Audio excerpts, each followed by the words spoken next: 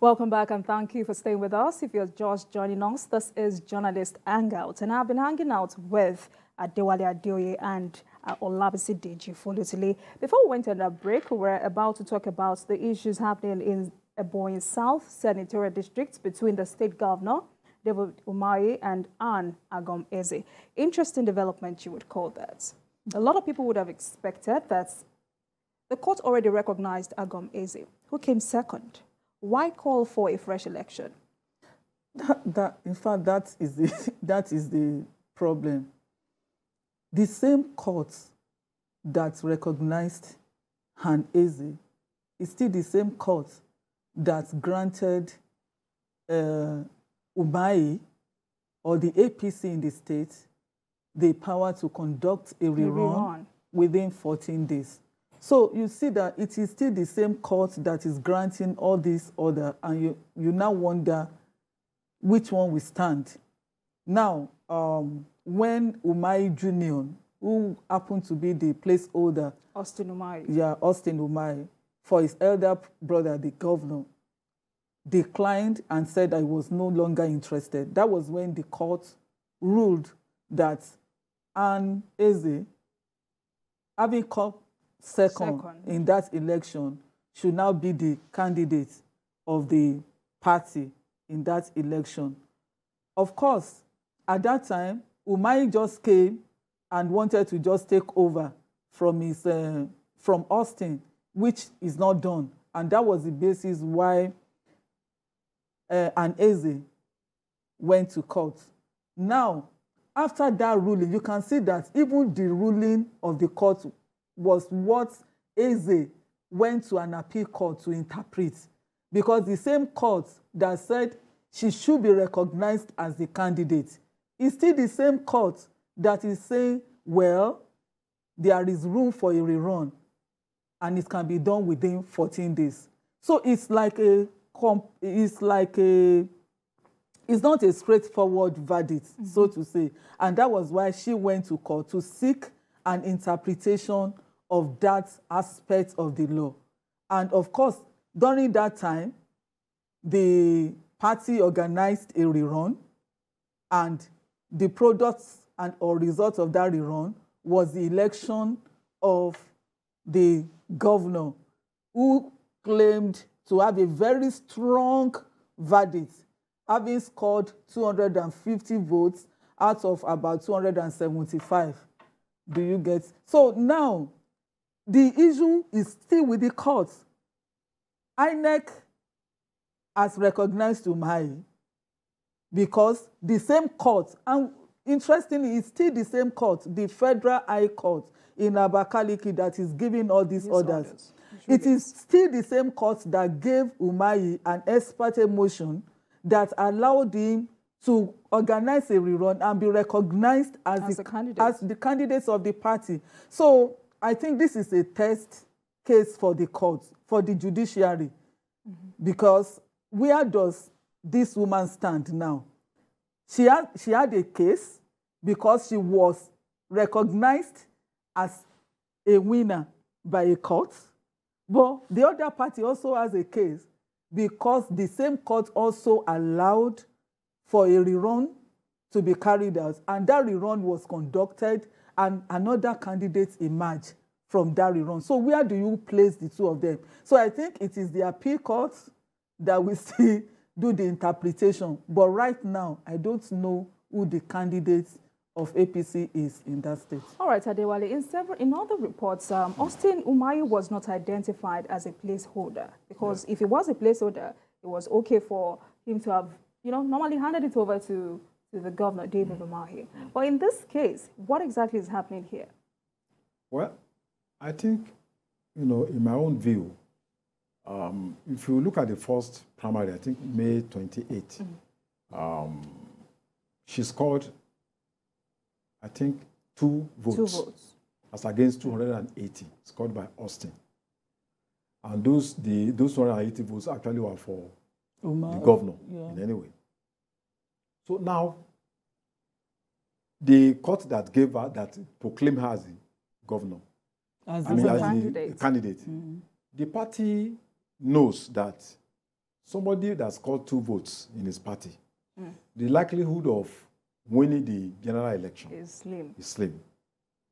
And that the likelihood of defeating a state governor going for senatorial election without the support of Umahi in that senatorial district will also be very difficult. So I think that's why I decided, okay, look, we've got to challenge, this process. And he went to court to get an injunction that INEC should declare him as the governor. As the candidate for Ebonyi South Senatorial District.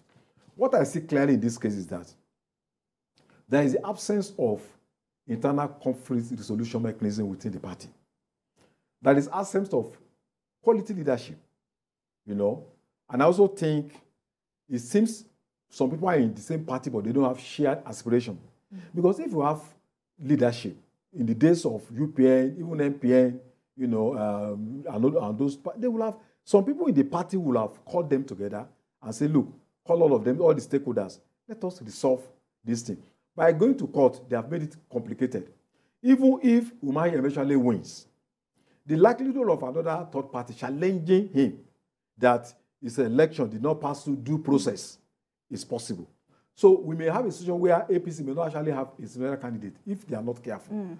So I think this idea of going to court, where people have to resort to court when but internal party matters, it's always better that people come together and resolve it without going to court, because it's always the best way. If the party is really well structured, it will be better to sit down and resolve the problem. But I think I should commend the courage of this woman, in a society dominated by men, for her to stand her feet, whether wrongly or rightly, to have pushed her case up to this level. But we are waiting for the Court of Appeal to give us a final verdict on that. All right, let's quickly take Ada from Jos. Hello, Ada. Hello, journalist hangout. It's Ada calling from Jos, Plateau State. Good evening and welcome. Our court, that's the judiciary, if you ask me, they are just in a mess. They don't have any independence. That's why we're having all these kind of judgments. Look at the one of ASU. The vacation judge gave an Oboge judgment. Oboge in Igbo parlance means a judgment that will just give the government time, and they promote the strike. Doesn't make sense. That was a reckless one. Then when it comes to the Ebonyi crisis about insecurity, the general insecurity is leading to food insecurity, and the National Assembly is not helping matters. Until we see insecurity as a national problem, we will not get it right. All right. Thank you very much. President Buhari said that state police was... Thank you very much for your contribution. Now, Madam Olabisi, there is now allegation of, Adewale says it should be normal for Anne to say, okay, I scored 2 votes. Let me step down and, join the process for us to win this election. And going by some reports coming out lately, Governor Umahi is accusing her of demanding for 20 million naira before stepping down. Anyway, I won't want to go without reports because that could be a blackmail. So I think this whole problem started with this issue of place ownership. You get? It starts from the point when an individual is focused on getting 2 things at the same time. The governor wanted to be a president, and he went to contest. He lost. He wanted to be president and a senator at the same time. I think we need to talk about that greed of our politicians. Why they want to always get the highest bite of everything. Because if he had wanted to be a senator, and he had remained, there wouldn't have been a problem. We know that he's the governor. He's probably more popular than all of that. And there wouldn't have been a problem. But the woman that scored 2 votes, honestly, it is within her rights. Whether she scored 1, she came second. And we cannot deny her of that. But it's obvious that even if she had participated in the rerun, like the other party members have said, she may not have even got anything that is substantial. But you see, what the governor did provided the room for this confusion in the first instance.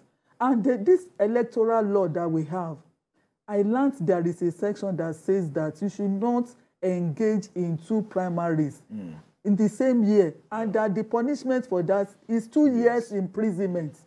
When will our court rule that whoever does that gets that punishment? Until we do that, we may not have sanity. All right, let's quickly take Charles from Lagos.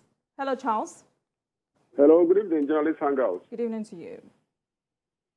Okay, in terms of the Ebonyi State fact that I think it has come to a station whereby the is now we start bringing some morality to their judgment. There's no reason why this man wants to be the president and how he wants to go to the Senate as well. I don't think the Senate. I think the governor wants to end up in the Senate. After 8 years, the next place will be Senate. She also considered the idea of even having just one legislative house. Because some of them are going there contributing nothing whatsoever. When you watch television, what's happening on the floor of those 2 chambers, some of them are just there sleeping. Some are just there making calls. All right, thank you very much, Charles. Thank you for your contribution. Mr. Adewale, we have seen the huge commotion this placeholder thing has caused in our politics. Now, consider the kind of politics we practice in Nigeria. Does this stand a chance? Well, I think if we are looking at because every law that you make, you test run the law. And when you discover that a particular section is creating complications, the reasonable thing is to expunge that section. I think we need to do something about this, place holding thing. For me, I think it should be, there should be a law. We should amend the Electoral Act so that people cannot eat their cake and at the same time they want to have it. All right, quickly, let's talk about the alleged high-handedness of state governors. Yeah, in the past, the party is usually controlled by the stakeholders in the party, not necessarily the governor. You have the party chairman, who is, in fact, the governor, defers to the party chairman. But in this case, now you have a situation where a party has become a kind of stock exchange, whereby the shareholders that own about 90% of the shareholders are owned by big men. So in the past, my mother, for instance, used to contribute to UPN. They will give you a card, 5 naira, 2 naira. Or in these days, somebody will just come and donate 100 million, 200 million. So when somebody, plays the property, it takes this too. So the Nigerians must take ownership of the political process. They must take ownership of the political parties. In a situation where the party is controlled and manipulated by individuals, the people's voices will be trampled upon. They will not have the right to even assert themselves. That is exactly what is going on now. All right, Madam Labs. I think the governors are very powerful because they fund the parties. And, they use state funds. And because they control the funds, they also control the parties. So that is why they are high-handed and they take decisions on what should happen in the party.